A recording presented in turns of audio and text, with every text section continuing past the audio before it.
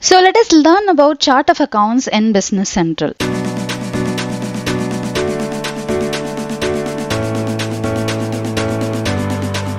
Hey, watch till the end. So I'll be discussing about the best practices for the chart of accounts. And the second important thing is, like, if you wanted to, if you are planning to write MBA 800 exam and if you want 50% Microsoft off coupon, then I have a special thing for you. So watch till the end. Don't miss anything. Okay. Okay. So chart of accounts, that is COA, is a foundational structure for managing financial transactions and reporting. So this is an important thing which serves as a list of all accounts used by an organization to track income, expenses, assets, liabilities, and equity. So here, how to access your chart of accounts. So once if you just click on this finance, okay, this is your Business Central homepage, and once if you click this finance, it will show you chart of accounts. This is one way to access this. Okay, and or else you can also go ahead here for the search icon, click on that search.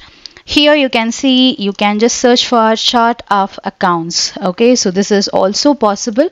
You can use this. Okay, so just click here. It will load. Okay, so once it is loaded, it has loaded. You can see this is a chart of accounts page. So there are a lot of elements involved in this chart of accounts, and before that, let us first understand, okay, why company really need this. So chart of accounts, as I told, which is essential for a company because it forms the backbone of its financial accounting system. Okay, so there are several reasons that a company really needs it, like a financial organization, accurate financial reporting, compliance and audit readiness, budgeting and forecasting, transparency and accountability, decision-making support, standardization across departments, and tracking growth and the performance. So these are the important thing here. Okay, so before we proceed, I would like to tell you that this is my channel. So you can find a lot of useful playlist for the Business Central for both functional as well as the technical. So here you can see this is for functional. Okay, there is this functional consultant mastering the essentials. Okay, so don't forget to click here, and if you want to join as a member of this channel, you can find a lot of exclusive videos only for the members. And if you are looking to like if you are planning to attend any interviews or anything related to MBA 800 and Business Central development, you can find a lot of PDF here. Okay, ebooks, you can get it. And if you have any queries, you know, like you can schedule a call with me here. I'll be happy to assist you for your certification readiness, for your queries, your Power BI queries on your, if you require any career guidance, you can schedule a call with me. So let's just dive in and understand what all these things. Okay, so you have to, if you want to create a new chart of accounts, so you can just click here, new. Okay, so once if you click here, new, you know, it will ask you for the number. Okay, so this is your general account card, so it will ask you for the number. Sometimes if you are developing your chart of accounts, like if you are extending it, so you can make it as a proper numbering, or else I can give my own number. So what is this number? If you just move your cursor to this number, it will tell you what is this. Okay, specifies the number of the involved entry or a record according to the specified number series. So what is this? What is the number series? 100. So 10,000 you have, 12,000 you have, 14,000, 15,000. So you can just select what is that. Okay, so you can just give what is the number series. So you can just give, I'm going to just give 1001. Let's see like whether this number is there. No. Okay, it's there. It's already exists. So 1001010. Let me just give this. Okay. Okay, so name, you have to give what is this name is all about. Just go and click here. So specifies the names of the general ledger account. So what is the general ledger account? You can just give the name. Okay, and the income balance, what is this, whether it is an income statement or the balance sheet account. So income statement means these accounts record income from various sources and also track the expenses. If you wanted to record the income from various sources, you have to click here, income statement. And this is a balance sheet. These accounts actually track your company's asset, debts and net worth. Okay, so this is like if you want to track all these things, you have to go with the balance sheet. So Accordingly, you can see the account category as well. You have various things like asset, liability, equity. Apart from this, these are additionally added like income, cost of goods sold, and expense.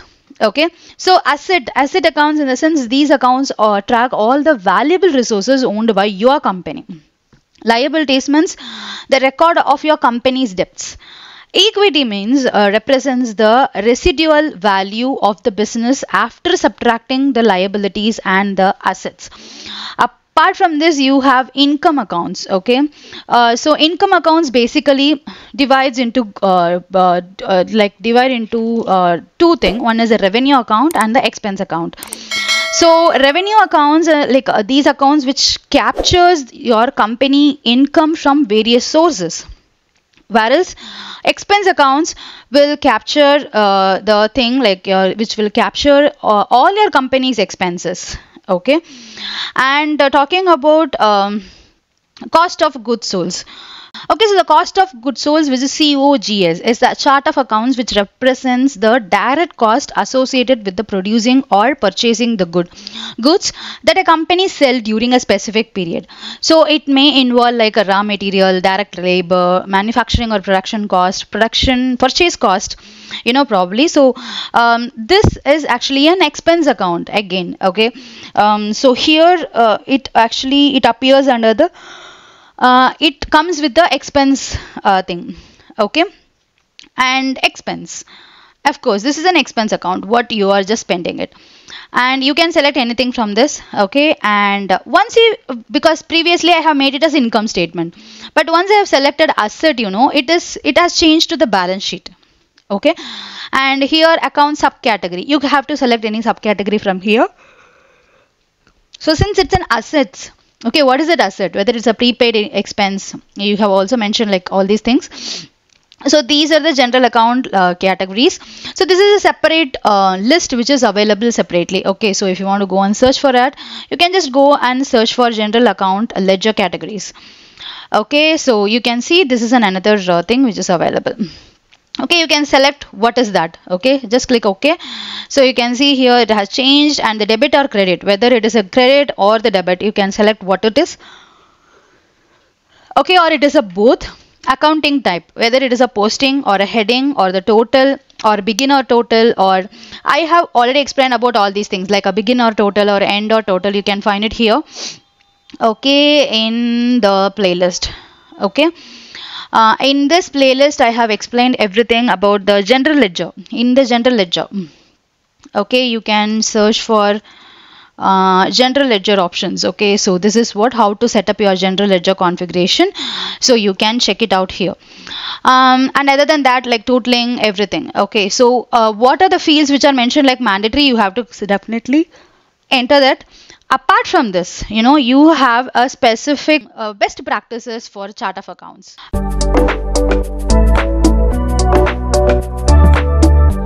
Okay, so this is the best part, like a best practices for chart of accounts, which are I have created as a proper checkpoints. Okay, so the first one which you should always consider is what align with the strategic goals. Okay, so you have to design the COA to meet your company's financial reporting needs and ensure it supports management's decision making process. And to talk about start simple, okay, begin with a fewer general ledger accounts to keep the structure manageable. Expand later if you want to capture additional details, you can just expand it later. Okay, and then to talk about is what use headers and subtotals. Okay, as I told, like you have to define the headers and the subtotals in your chart of accounts that summarize the internal structure of your general ledger account. And the next important thing is use dimensions to simplify your chart of accounts. Don't have specific general ledger account for each product or department. And finally, add new general ledger account as they come in, but remove accounts from your chart of accounts only during period end of your finance period.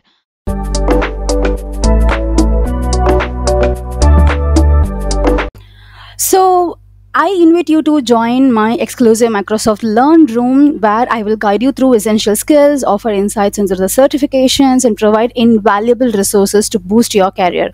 And of course, I'll be providing you 50% Microsoft exam voucher when you join and actively participate in all the sessions. So yes, here I can tell you why you should join my learning room. It's like you will learn applied skills. Okay, so you can gain practical knowledge and hands-on experience with Microsoft technologies. Get expert guide advice on preparing for the achieving Microsoft certification, and you will receive 50% exam voucher as well. So once you join my learning room.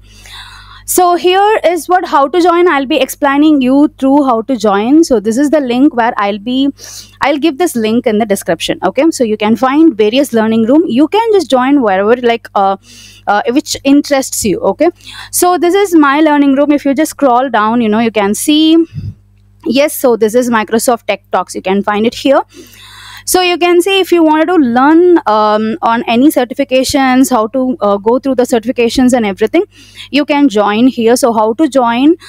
Just click this particular link. Okay, so Microsoft Tech Talks is my learning room, Microsoft Learning Room. So once if you click here, it will take you through a form. So you have to fill that form, and you will get the response within 24 to 48 working hours. Okay, so you have to give your email address, give the proper email address through which you have to join.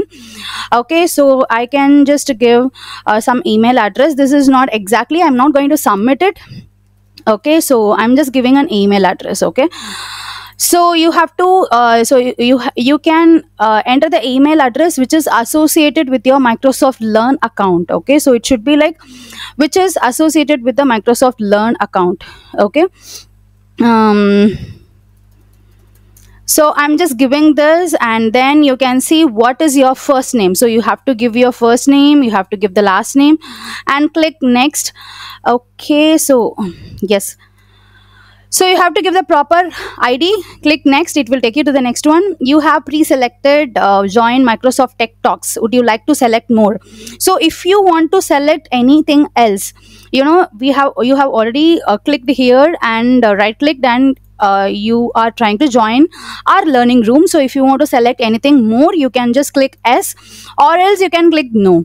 Okay, if you click S, you can see various other learning room as well. So this is also this is also one of the learning room which I am a part of it. Okay, so you can click here to join here as well. If you want to join anything else, you can click there and then click next. Next it will ask you like how did you become aware and or get invited. So you can click this invited by Learn Expert. Okay, so next you can click next, and then by clicking I accept, so you are allowed to, this is the last step, click I accept and submit. Then you will be allowed inside into the learning room within 1 or 2 working days. So please wait till that. Okay, once you have joined, then you can just ping me that you have joined. You will be you can message through the Teams itself. Okay, so you will be provided with a Teams channel link, so you can message me through that, and then just let me know. I'll give you my 50% off, and you have to tell me which exam you are planning to do and what is your preparation level, and also you should tell me when you are going to write the exam. So that is very important, so that I can provide you this particular a voucher. Okay, so do this before scheduling, at least like do this before one week of time gap. Okay, because before you schedule, so you have to do these process before a week you schedule your exam. Okay, so that anyhow it will take 1 or 2 days to get you in the Microsoft Learning Room, and then we'll be talking, and you have to tell me like these things, like when are you planning to do and everything, then I can provide you these things. Okay, so as I wanted to see you all soon in my learning room, those who are really aspiring to become a Microsoft professional.